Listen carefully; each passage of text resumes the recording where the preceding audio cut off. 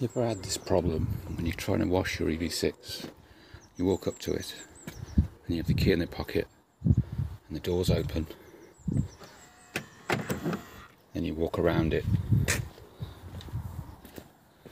wash the front and the doors lock again. It's a real pain.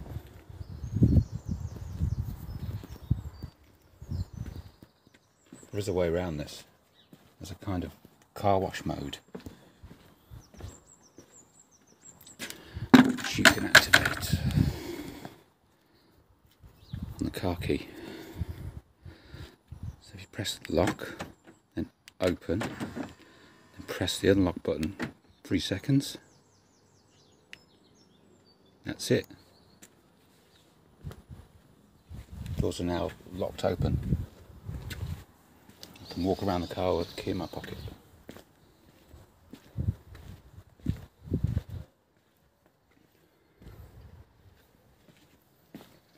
And the trunk auto open doesn't work either, which is good.